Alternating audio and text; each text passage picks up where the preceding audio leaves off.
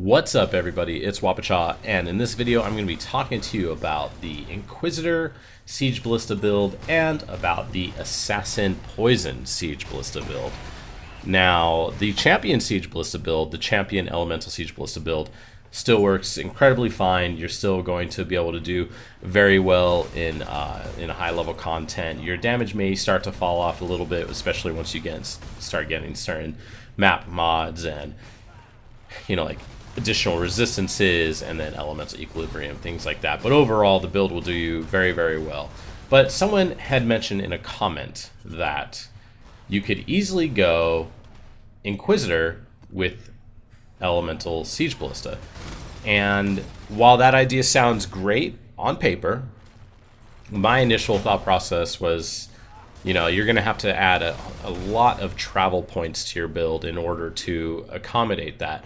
And are those travel points really worth it? And they were. I mean, they are for the damage, but I thought you were going to be losing life. And I've mentioned this in my previous videos where players have a tendency of, you know, myself included, have a tendency of doing things over and over and over again just because they're used to doing it. And something that I had overlooked, a really simple thing, was that if I did start Inquisitor, one, I could use a fluid motion jewel.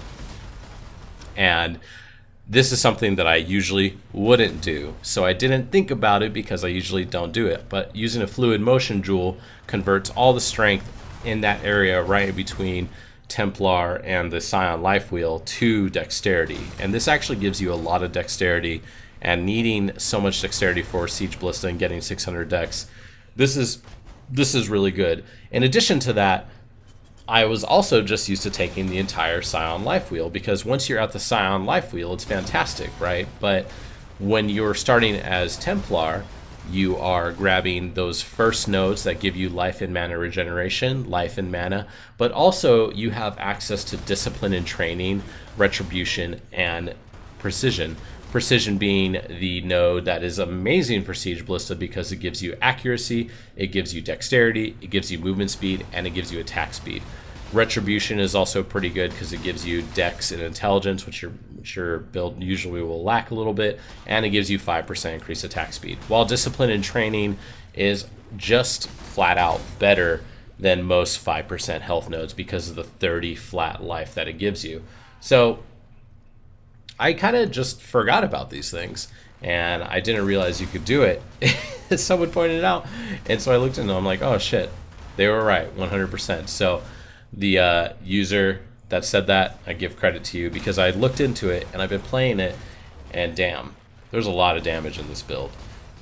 Like, a lot of damage in this build. Now, of all the Siege Ballista builds that could possibly be out there, I think this build has the most synergy of all of them with aura bots. Now, I had the opportunity to play with a Necromancer aura bot. They were pretty much a full DPS aura bot, and my totems, usually, you know, in that 50 to 60k DPS range, self-buffed, were all of a sudden, you know, 130k in my hideout with nothing going. So I really should have checked my tooltip while I was doing this map, but we ran an excavation and we ran through it. We did run through it. I mean, the damage was insane. I think Inquisitor is going to have the most synergy with aura bots, and you might be able to land yourself one in the Essence League that's coming up. But overall, the big thing about Inquisitor is what are you trading going Inquisitor with, versus a Champion? Well, Champion, you're getting Fortify, you're getting a lot of, good static defenses and essentially more effective HP, while Inquisitor, you're getting a lot of damage, and you're also getting defense through the fact that you're shattering so many mobs. And you could see that in this video, I'm shattering practically everything. I am freezing bosses often. I am a bit low on HP right now, but I am only level 88, and I could get more HP on my gear. So it's definitely within reason to expect to have, near 6k HP with this build, and doing this much damage, I feel completely confident in its ability to clear content and be relatively safe, even with the new content that we have coming out, and especially in a in a standard league. Hardcore, a little bit different, but in a standard league, this build will be extremely powerful, and everything in Inquisitor synergizes so well with this. You know, Instruments of Virtue, essentially you're going to be having 20% increased attack speed always, and then on top of that, whenever you use something like Val Haste, you're getting 50% attack damage. All of this is very, very good for Inquisitor Siege Ballista. But I want to shift gears a little bit, and I want to talk about the poison variant of this build that I had mentioned before. Now, this is a Siege Ballista build that uses the Assassin Ascendancy. You know, you go Deadly Infusion and Toxic Delivery. Right now, what I have is Toxic Delivery, and I don't have Deadly Infusion, so there's still a lot of damage in here.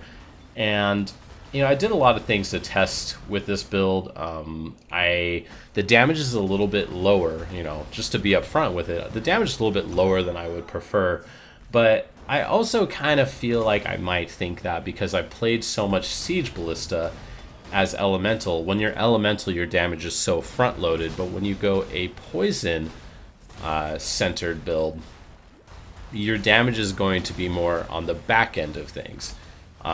You know, you're not really shattering things anymore. You're not really shocking things anymore. And so you're obviously going to be a little bit more vulnerable to things like Porcupines and Detonate Dead. But your single target damage, I think there's a lot of potential here.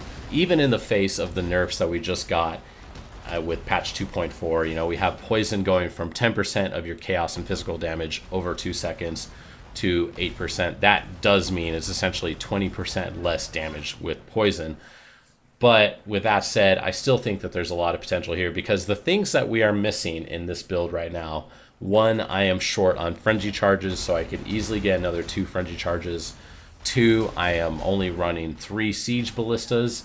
I could use a few more levels. This character is currently level 90.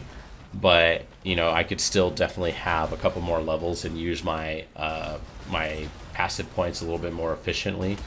And then the other thing, too, is with the new bases that we have coming out, like the Steel Ring. The Steel Ring is something that I think will really help this build because something that is actually really good for Siege Ballista is just adding flat damage. That's why Elemental is so good, because you get so much flat elemental damage and you get things like Wed on there. But Poison is based off of your physical and chaos damage. So not only could you potentially get a Steel Ring, you know, that has a 9 to 15 physical damage rolled on it, and a nice Essence Craft that either, I don't know what we're going to have on rings. I think I recall seeing an Essence that would give chaos damage, which would double dip. And then you could also craft chaos damage to attacks on each piece of your jewelry through Elrion 7. So I think the potential is really there for this build, and I think it's just going to have a very, very high amount of single target damage. Your damage will do just fine in high tier maps. You may not one-shot things with your Siege Ballistas, especially. You'll one-shot most things, but anything that has like more HP or higher HP mobs. But also remember that in the patch notes, we are getting an increase of monster health in tiers 4 through 12. But I think the damage is going to be perfectly fine. And this is more about, I think this is more about boss killing and potentially doing Itziri, because Itziri is something that you can't really do as Siege Ballista traditionally, because your projectiles almost always hit the reflect and they one-shot themselves, and they will definitely do that as Inquisitor. So a poison-based build is going to be, I think, more about boss killing, and it's going to be a little bit more niche and a little bit more hipster than normal. But I think it's going to be working just fine, and it's going to be a lot of fun. I mean, you're able to get so much crit with Siege Ballista very easily because it's on a death bow. And, you know, as of right now, without even having Deadly Infusion, this character has about 75% chance to crit. So if I get another power charge and I get Deadly Infusion, I'm probably going to be crit capped. I mean, I don't know off the top of my head, but I'm probably going to be crit capped. And then all of a sudden, you know, every single time you hit your poisoning, and you're dealing double damage on the poison. The one thing about this though is I am actually using a Cosprey's Will in this build. I did try Snakebite's Assassin Gloves out, and I didn't really like it because they hurt the duration of frenzy charges too much, absolutely too much. But I am using a Cosprey's Will, and I'm using this with one curse on Blasphemy, with a Haste Aura, and then I also have a curse in my Frenzy setup. So I have a Power Charge on Crit, Curse on Hit, Frenzy setup with this build, and this allows me to, you know, pinpoint where I want poison if need be. I actually really like this setup, and it works out a lot better than people had initially thought. So that's what's going on right now with Siege Ballista. Inquisitor, fantastic. Assassin, a lot of potential. Let me know what you guys think in the comments. I appreciate it, and I will see you in Essence League.